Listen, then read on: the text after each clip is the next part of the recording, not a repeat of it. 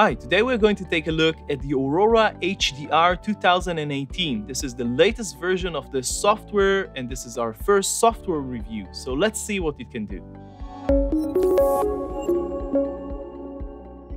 Today we're going to take a look at the new HDR software called Aurora HDR.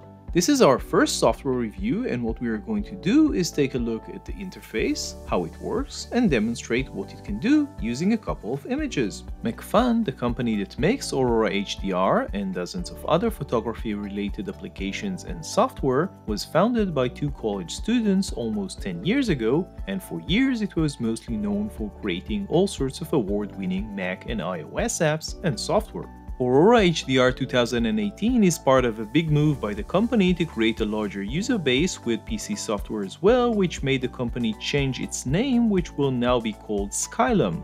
As we have noted, the new Aurora HDR 2018 version is the first Mac and PC iteration of this software, and it also brings quite a few updates and improvements. So let's start by taking a look at the interface of the Aurora HDR software. This isn't going to be a full tutorial or anything of that sort. Macphun, or actually SKYLUM now, has many great educational videos on their website which you might want to check out if this is what you're looking for.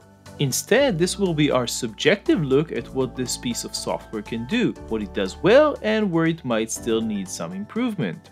After installing the software, we actually already had one major update by the way, which is nice. You can either drag images onto the software or open it and choose images to open and create an HDR. Do note that you don't have to use two or more images, you can just as easily work on a single image using a software, although you won't be getting any dynamic range boost in this way.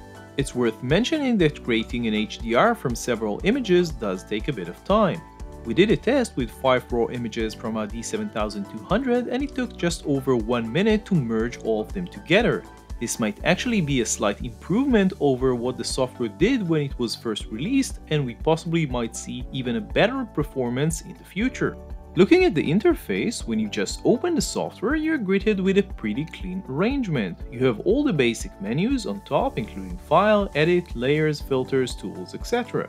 Just below this line, you have another row with a few options, including opening a new image. From what we understand, and we might be missing something here, this software can only work on a single HDR image at any given time, but you can open several instances of the software to work on a number of images simultaneously. We actually prefer Adobe's approach in this respect, as it is implemented in Photoshop, for example, where you have different tabs inside the software for different images, and maybe this is something worth changing in a future update of this software. On the same row, you also have the option to zoom in, which also works with a mouse scroll as you would expect, and two tools for comparing your edit to the original, the eye and the before and after tool, which we actually prefer. It would also be nice if there was a tool for comparing before and after just for the last change that you have made, but this doesn't exist in this version. Next, you have the undo and history. The history option is a bit strange and needs some more developing in our view. The best way to implement this option will be to allow you to control each change, keep or remove it, or go back any number of steps in one go. This doesn't seem possible at this point. Next to this tool, you have the interesting crop tool with all sorts of custom aspect ratio options. One thing which we found a bit odd is that you can only rotate the image 45 degrees to each side. This should probably be fixed to allow for a full rotation. On the right, you have the preset overlay toggle and the layers and filters menu. We shall talk about them and what they include in a second, but the last option on this bar is the upload, which allows you to export or share your images quickly. More share options beyond Facebook and Twitter would probably be appreciated. So let's do a quick test of the software. We shall start with an image we took in Berlin. We did 7 different exposures of this image, going from -3 EV to +3 EV. Creating this HDR took just over 1.5 minutes with our 6-core Intel CPU, 32 GB of RAM and a fast SSD drive.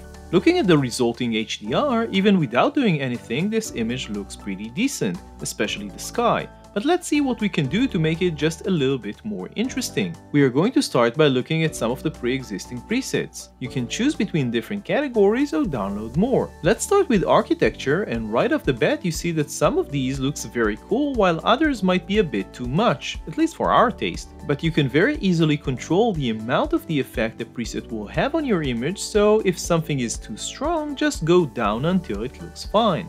There are literally dozens of presets, and finding the one you like can take time. Luckily, you can mark your favorite ones, and the next time you edit the image, you can go back to those directly. Really cool. One thing that could use an improvement in the preset interface is the slider below. It is way too thin and a bit hard to drag. It should be made thicker and put above the presets, and we would also add arrows on the sides to help you navigate more quickly. Starting with an existing preset that you like and then applying filters to tweak it to your own liking can be a great way to start. Surely for beginners, but even for more advanced users who want to move more quickly. This can be a good method, especially since you can save your own preset filters, although at the moment we didn't find any way of deleting them. However, for the moment and for demonstration purposes, let's close the preset panel, make our image larger and focus our attention on the filters panel on the right. You have almost 15 submenus with dozens of options. We won't go over all of them, but we can play with a few to see what they can do. The HDR basic menu will give you the normal temperature, tint, exposure and contrast options that you have on almost any image editing software, but it also has the HDR enhance option, which makes your image look much more alive, and at least on this image, even at 100%, it still looks relatively natural. The smart tone seems to brighten or darken the image, and in this case we would maybe play with the shadows just a tiny bit. Next, it could be a good idea to add just a bit of vibrance to this image, as well as some color contrast, which actually works very nice. We actually suggest that you never overdo color enhancements unless this is your original intention. Now we're getting into the really interesting stuff. Under the HDR structure, we can add or subtract from the HDR look of the image. Adding too much looks very artificial. Subtracting will make the image look much softer and smoother. You can also add softness manually or boost the whole HDR for a super artificial look. Playing with the HDR microstructure actually proves useful and maybe more subtle. You can see the effect it has if you zoom in a bit. Next we have the denoise option, but on this particular image it seems to do more harm than good, as you can see. Image radiance also doesn't seem to play very nice with this particular image, making everything washed out, but you can add vividness and it might look a bit better.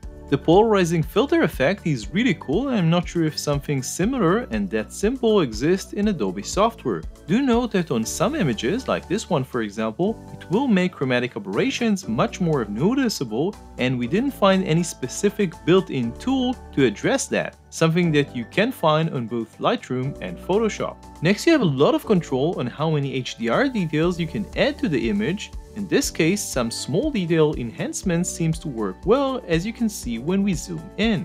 You can also add glow to your image. In this case, it looks very much like the image radiance, so we shall just leave this turned off. For images where you want to apply some changes only to one of the sides, you have a specific tuning options.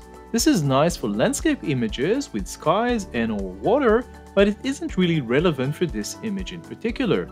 Next, you have your tone curve with options to play with specific colors. We will just add an ever so small S-curve here. It would have been nice if there was an option to control the percentage by which the filter is applied, and on the more complex filters, turn on and off each particular option to see how it affects the image. Next, we have two sets of advanced color filters with lots of options to play with specific colors and tones. I'm going to leave these as they are for this image.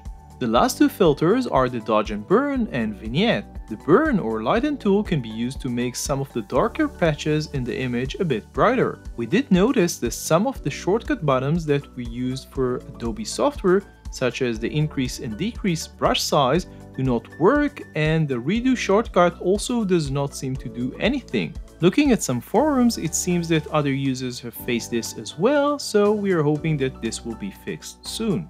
Now that we finally finished editing this image, we can look at the before and after.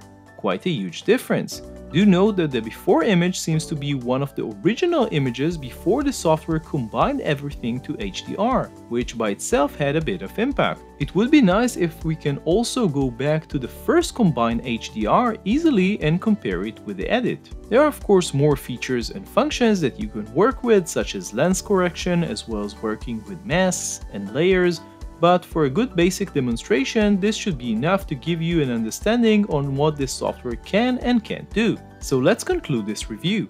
We have to admit that we were really pleasantly surprised by this software. We normally do all of our editing work in Photoshop, and although you can do HDR in Photoshop and have all of the powerful Adobe tools in your disposal, if you're serious about shooting images with higher dynamic range, architecture, landscape, etc., and want to streamline your work, we would highly recommend that you consider Aurora HDR 2018. It is not as if making HDR images in Photoshop is that difficult, but it tends to be something that we postpone because it can be a lot of work and a bit tedious at times. We shot the image that we just processed for this video in 2015 along with many other bracketed shots in Berlin, but we never found the time or energy to process them all in Photoshop. With Aurora, the whole process is a lot easier and even a bit of fun, which makes the chances of us processing all these HDR shots much more likely. And after all, isn't that what it's all about? As for pricing, when the Aurora HDR 2018 was first announced this September, there was a pre-order price of $89, but it ended and the official price now is $99. Luckily, Macphun were kind enough to give LensVid viewers the same pre-order discount. Just use the link below or the one in the full article. So to sum things up,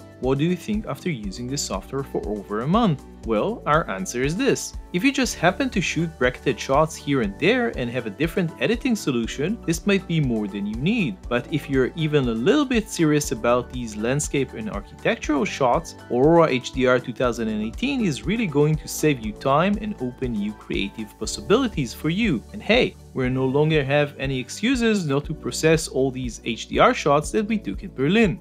So this was a look at the Aurora HDR software. You can read the full review on lensvid.com. Don't forget to subscribe to our YouTube channel where you can find more videos just like this. See you next time.